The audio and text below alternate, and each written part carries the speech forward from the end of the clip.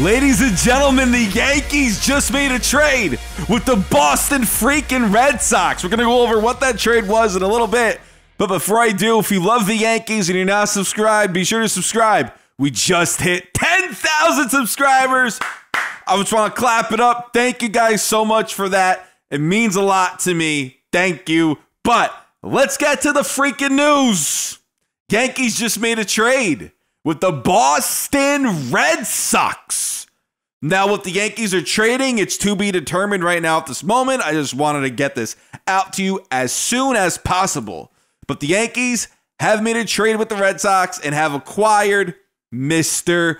Greg Allen. For those of you who do not know, Greg Allen spent some time in the Yankee organization back in 2021, and to some, they really enjoyed him.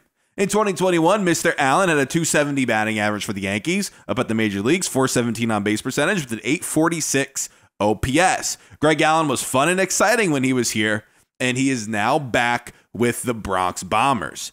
This is like the first trade that the Yankees and Red Sox made together probably when? Since Steven Drew, I think?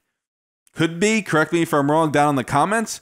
But yeah, Greg Allen, now a New York Yankees, an outfielder. So we'll see what the heck happens if they have to clear any room for anybody up on the major league roster, because he had an upward mobility clause.